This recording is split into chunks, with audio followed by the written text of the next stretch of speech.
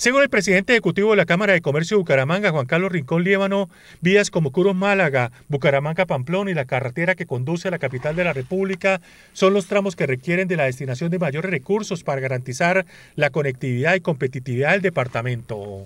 También la oportunidad de destrabar algunos proyectos que vemos fundamentales e importantes, pero que están de momento detenidos.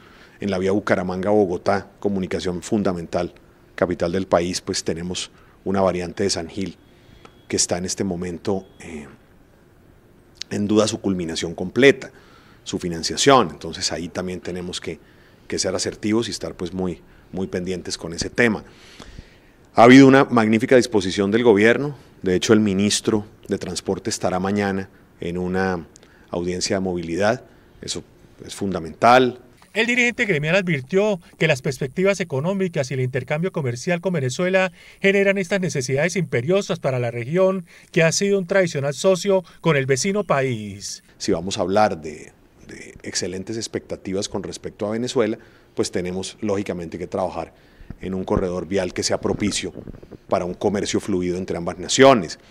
De igual manera, toda esa integración de nuestro Oriente Colombiano, que se pueda integrar de la mejor manera con lo que llamaríamos el occidente venezolano.